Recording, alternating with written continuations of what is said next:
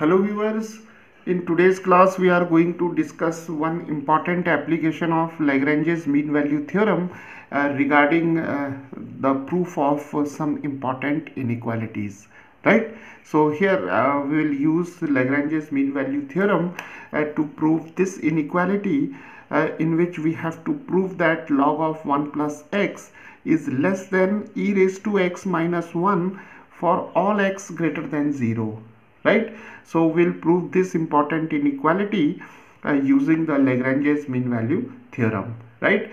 So let us start and let us apply the conditions of Lagrange's mean value theorem to prove this inequality. So now first of all what we will do, we'll assume an appropriate function, right? So let us assume a function, say y is equal to f of x, which is a log of 1 plus x minus e raised to x, right? So here our function would be f of x is equal to log of 1 plus x minus e raised to x, right? And we'll define it for the interval 0 to x where x is greater than 0, right? So we'll prove this inequality with the help of this function, and we'll apply the conditions of Lagrange's mean value theorem to this function to arrive at this inequality, right?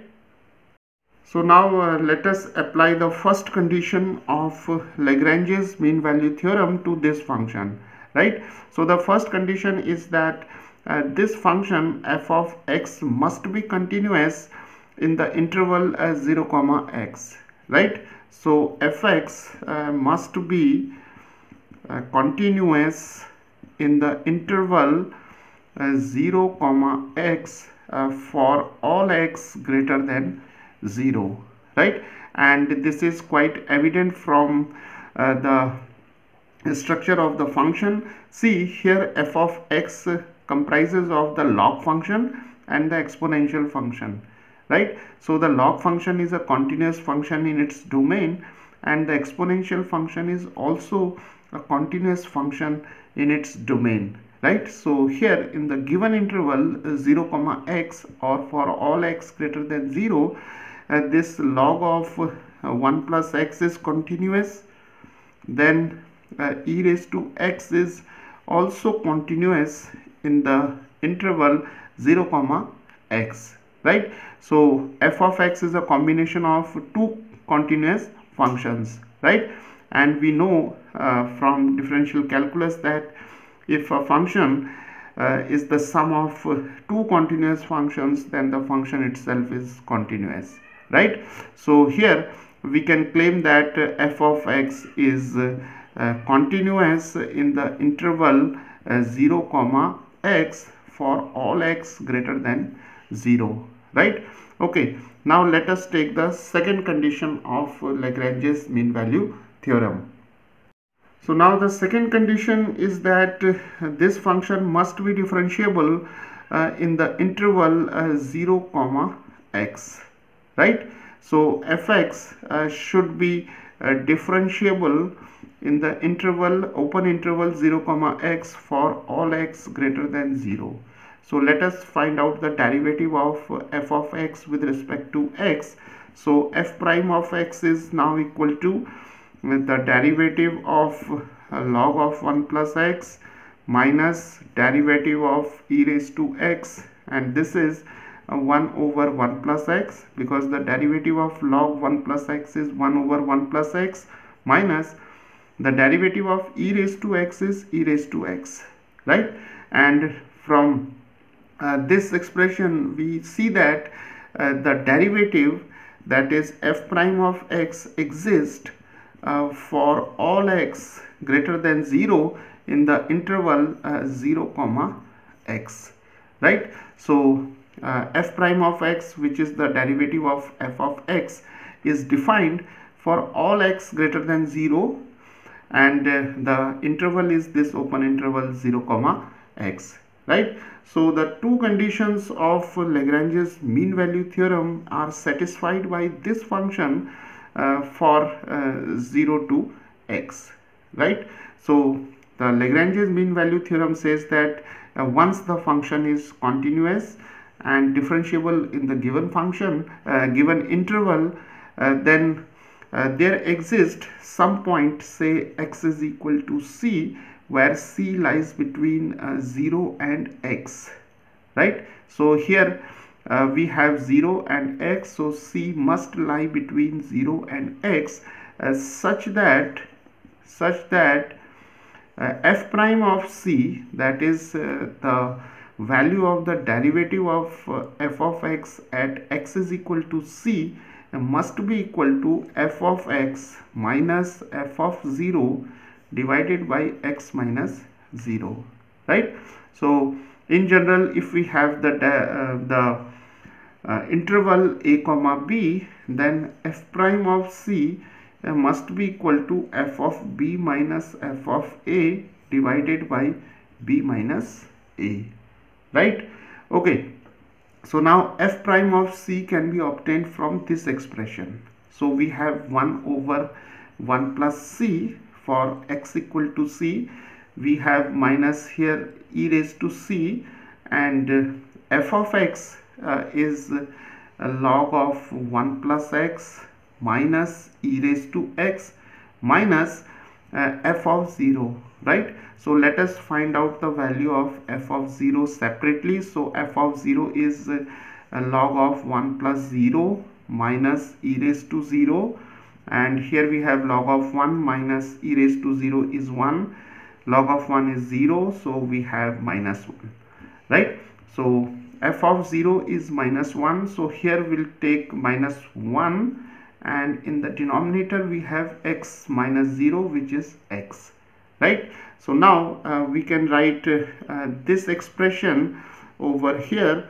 So we can write 1 over 1 plus c minus e raised to c, and we have a log of 1 plus x minus e raised to x plus 1 divided by x, right? So now we'll use this expression to arrive at this inequality. So now here this point, that is x is equal to c, lies between 0 and x, right? And since x is a positive number, so c should also be a positive number, right? So let us take this expression, that is 1 plus c. Now c is greater than 0, so when we add c to 1, then 1 plus c must be greater than 1, right? So let us take the reciprocal of both sides. So we have 1 over 1 plus c is less than 1, right? So when we take the reciprocal of both sides, the direction of the inequality get reversed, right? Okay, so now what we will do, we'll subtract e raised to c both sides, right? So what we will get, we'll get 1 over 1 plus c minus e raised to c, and here we have 1 minus e raised to c, right? Okay, so now we have this inequality. Now let us take one more inequality by taking e raised to c is greater than 1, right?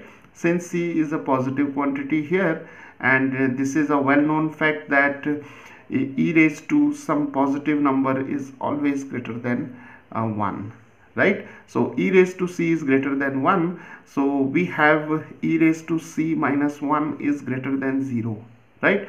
Now let us multiply both sides by minus 1, so we'll have 1 minus e raised to c is less than 0, right? So what we have done here, we have multiplied both sides by minus 1, and we have got 1 minus e raised to c is less than 0, right? So now if we combine these two inequalities, then we'll get 1 over 1 plus c minus e raised to c is less than 1 minus e raised to c, and 1 minus e raised to c is less than 0, right?